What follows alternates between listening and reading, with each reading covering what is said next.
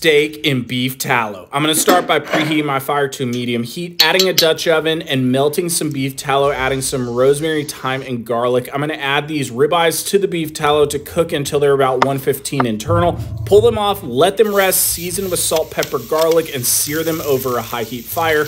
Get that nice crust on the outside. Once they're done, pull them off. And then we're going to add a skillet with some beef broth and heavy cream, adding in some hatch chilies and blue cheese crumbles. We're going to simmer that over the fire until it's nice and thickened. Then we're going to slice up our ribeyes and we're going to top them off with that hatch chili blue cheese sauce, serving with some onion rings on the side and garnishing with some chopped chives. So freaking delicious. You can find this recipe on my blog. Cheers.